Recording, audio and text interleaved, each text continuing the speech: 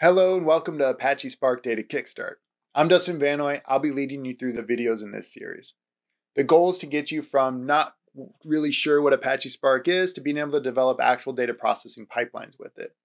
So that's going to include reading in data, applying transformations and joins, writing different types of data to destinations that companies are using these days. I decided to create this training series because some of the content I use to learn Apache Spark is a bit outdated now. I also have some opinions about the order you should learn these concepts and code syntax in. So, full disclosure, I recently started working at Databricks, a company founded by the original creators of Apache Spark. However, all of the thoughts and opinions are my own, and this is not a Databricks specific course. This training is meant to cover Apache Spark fundamentals, regardless of whether you choose to run Spark on Databricks or some other vendor, and where you choose to do the rest of the work for your data ecosystem. Now, I started my role pretty recently, within the last 4 weeks, so I've used a lot of these options in the past and can speak to them a little bit. But mostly we're going to focus on using Apache Spark, the open source product, across whatever environment you choose.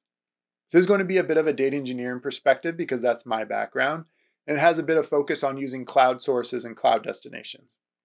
Now, if you're worried about getting bored during this video or the rest of them, you can always make a game of it and just take a drink every time I say Spark. But I do not recommend that. Okay, so why do we use Apache Spark? We use it because we want a powerful data processing framework that can handle batch and streaming workloads. Often we've started by building some analytics on a relational database, or like developing a Python script to process data, or maybe train a machine learning model. Now, as we try to run all of the data we've collected through that job, it becomes slow or just crashes because there's too much data. There are many options to address this, but using Apache Spark is one way to solve that problem, and it really opens up the possibility of doing much more data processing than you would have attempted on a single machine. So when we look for a scalable data platform to choose to solve these problems, we want to choose a framework with a lot of community support and enough popularity that we can either get another job using the same skills or find people to hire that already know the technology. So to summarize why we may choose Apache Spark, it's a leader in big data processing space. We can scale out by adding extra machines, whether they're virtual or physical, and it gives us the ability to start relatively small but grow as the data grows or as the complexity grows. This type of cluster computing is a bit complicated to learn, but Apache Spark syntax is fairly easy to learn and fairly easy to use. We have several options to get our first cluster running quickly. Let's take a look at that soon. Now, at this point, you may be thinking, that helps me a little. I'm getting there. But what is Apache Spark? So to start with, I need to clarify that there's like two sides of Apache Spark. First, Spark is a programming API, meaning you can import a Spark library and write Spark code. It's also an execution engine and lets you run the code across a cluster of machines to take advantage of processing data in parallel at a large scale.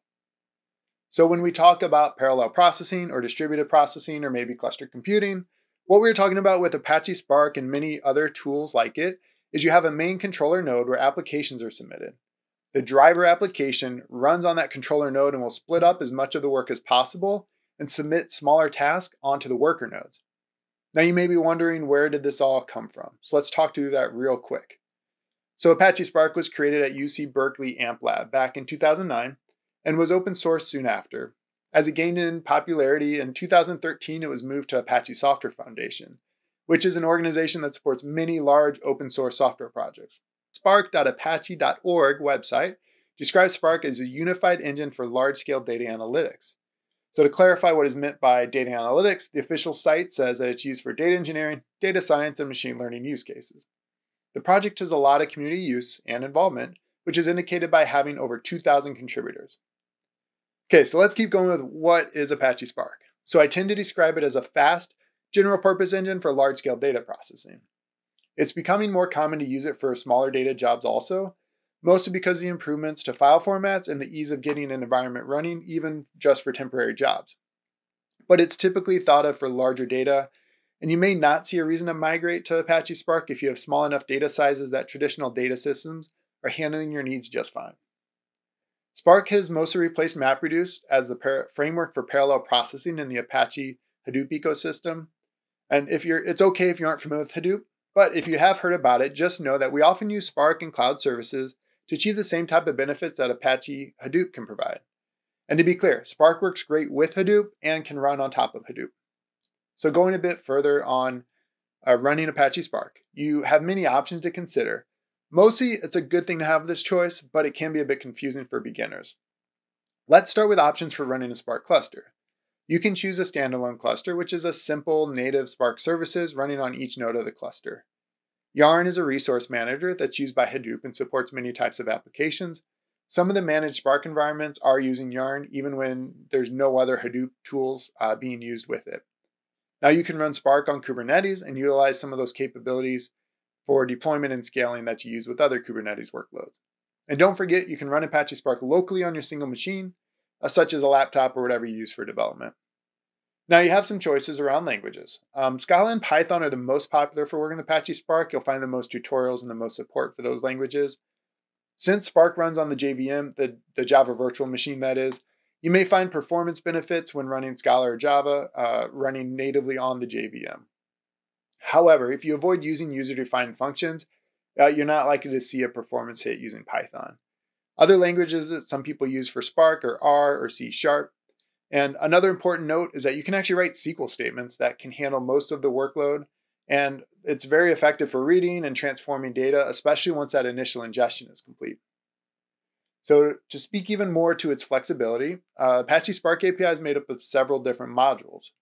The one I use most is the SQL module, and that doesn't necessarily mean that we're writing SQL code like SQL statements. What it means is that I'm going to work with a simpler data type known as a data frame or a data set. The SQL library will feel more like Python Pandas library or working with R data frames. So you can also use data frames for stream processing, which is known as Spark structured streaming. Okay, so if you really want to use Pandas syntax, you can do that using Pandas API for Spark. At times, you may need to use the Spark core module directly, but typically using SQL module or one of these others will use the core module under the covers without you having to interact directly. Spark MLlib is for machine learning work, and for those using scikit-learn, I think it feels a bit familiar, but as a data engineer, I often just use whatever the data science team chooses. So at times, I've seen data science teams that have moved from R or some Python libraries to running on a Spark MLlib because they were struggling to get the performance they needed on a single machine.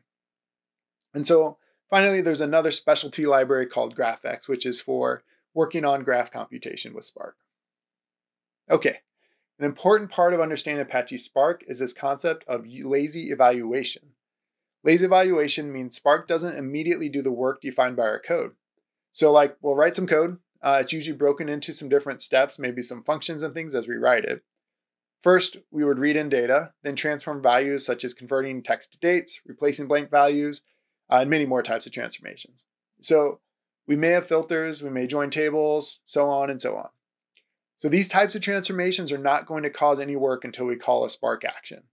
A Spark action is something like a command to write files or to print to screen or collect the results into a list object that we can work with in our program.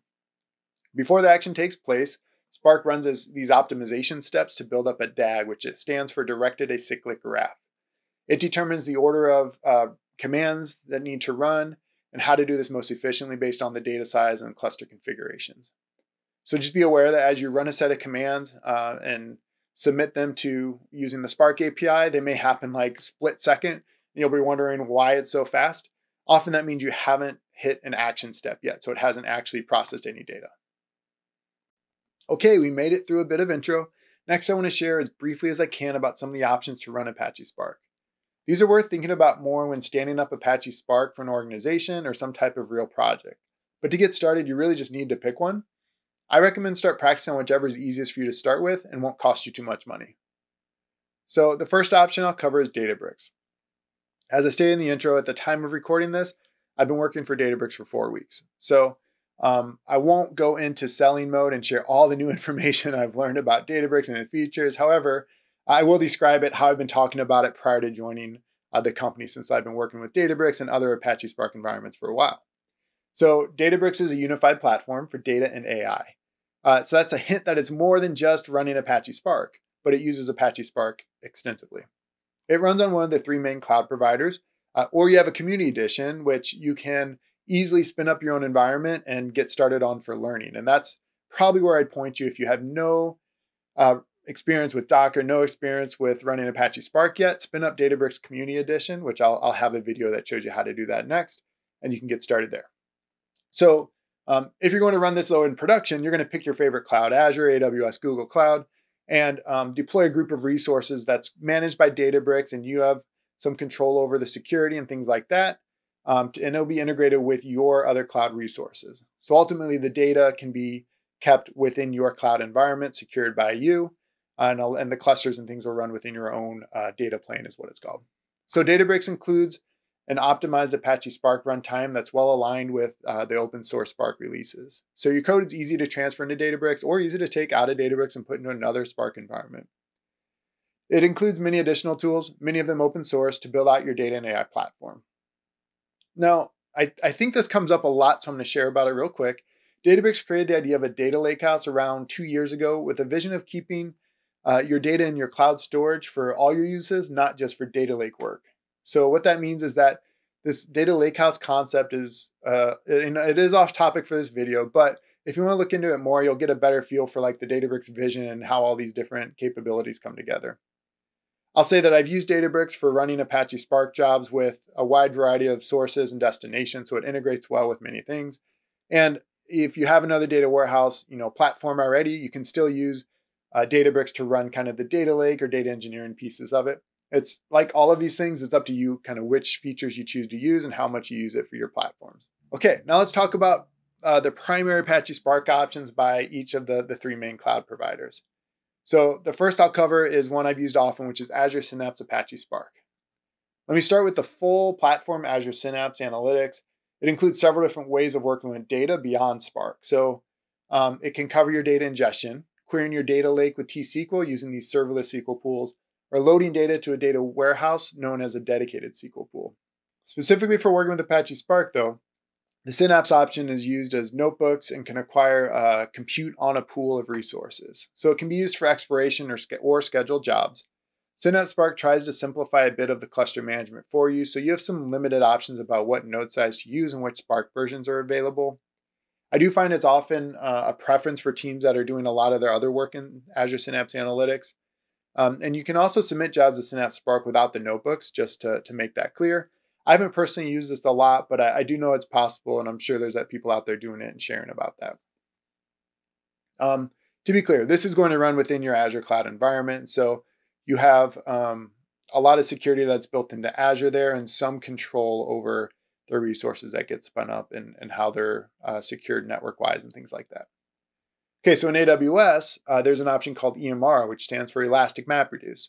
It's a way to spin up a Hadoop environment, which can be used for either running just Apache Spark on Yarn, if you don't need any other Hadoop ecosystem services, or you could do more services with it. I've worked with this quite a bit in the past, and it offers quite a few versions of Spark to run and a lot of control of which types of VM instances to use, which is nice. It does spin up in your environment, at least most of the offerings I've worked with do. In my experience, we spend a bit more time just getting the configuration set correctly and automating the correct creation of all the components, but I'm sure it has evolved a bit. Some newer features are a serverless option to reduce node configuration, EMR Studio to give you a more complete developer experience, or you can start with an EMR notebook and easily create a cluster that it can run on. So I'll point out that it is a pretty inexpensive way to run Spark jobs in the cloud. So it's just probably one of the reasons it's used by quite a few AWS customers. So in Google Cloud, there are a variety of ways to run Spark fairly efficiently. You may have heard of DataProc. It's a managed Spark environment and includes a serverless option now to simplify things for you. It provides auto-scaling without any manual provisions or tuning required. In addition, though, Google has really tried to make it where you can run Spark wherever your data is. So if you're working in BigQuery, you can run Apache Spark right there from BigQuery, or you can use Vertex AI notebooks and call out to DataProc to run Spark from there. Or even within Dataplex, you can jump into serverless data exploration using Spark, SQL, or PySpark. Now, I haven't worked a lot with this, so I chatted with some Google connections who know Google Cloud well, but I encourage you to take a look for yourselves or see what others have shared about it. So that's our intro to Apache Spark. I appreciate you hanging out with me. There's plenty more places you can find out about the background of Apache Spark and why you might use it. So check out the description, check out my blog post for highlights, links to things that I highlight that are useful. I'll also share some of the things I like about it as we go, some of the benefits of using Apache Spark. Now, the rest of the series will be focused on getting you set up and writing code with Apache Spark rather than trying to explain why we use it. So thanks for joining, and don't forget to subscribe and turn on notifications so you'll know when I post the next videos for this course. See you next time.